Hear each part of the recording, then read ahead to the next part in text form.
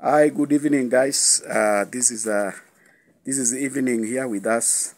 I know some areas, there are some places people are still sleeping, but now we are. It is evening. We are approaching now uh, something like 4 p.m. Guys, today I'm at John. John is a friend of mine in the village. I worked hard to see how I can get for him new crutches because these one are now old, as you can see them down here. He has already tied something like I can see something like a ring.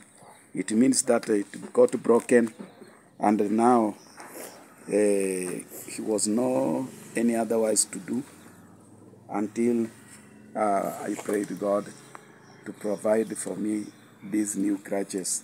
So as you can see, he has got the new crutches. As you can see, guys, he's happy. I would like to thank the person who have donated these crutches for John, for my friend John. I took a video one time with John while we were in a funeral. But since that time, nobody had to respond about these crutches until today. Somebody has sent for me these crutches and I brought for John today. I think John might have something to say about these new crutches. John. So mine is just to thank those who provided me with these new crutches. Yes. I'm very happy that God bless them. Thank you. Guys, as you can hear from John, you know, this is polio. I was talking about polio one day when I was asked by Ebenezer about polio. He wanted to know more about polio. So, polio sometimes can attack a person, can come like a stroke. So John cannot speak good, but to those people whom we have stayed with John for a long time, we understand what he says. So he is thanking the person who donated these crutches to him. As you can see, this is his family. This is his family, the kids for John. This is his family, 3 of them. I can see two boys and one girl, one girl. So this is John's home, guys. As you can see, this is John's home. John's wife is in the kitchen. You can see. So is the the other person behind John is Pastor John. Yes, of course.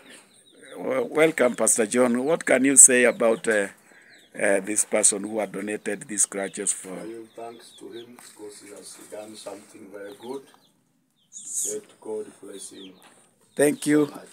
Guys, as you, the person talking is our pastor, our village pastor, the church in our village. So he's a pastor in Maranatha Faith Assembly Church. So he's a pastor to John. Guys, in Africa, I know some people might wonder why when Baba Ebenezer talked, he told us until there must be one pastor, any group, any. Sometimes I can talk when I'm at home. You know, in Africa here, people now have decided to turn their life from the world. They have changed, so people serve God here. So we have many pastors, many preachers in the village. So like the pastor we have here is our pastor, even to me, since I was a boy. So guys, thank you very much. I also want to thank this person who has donated these crutches to John. So John, I think now this one are old. You can't now use them.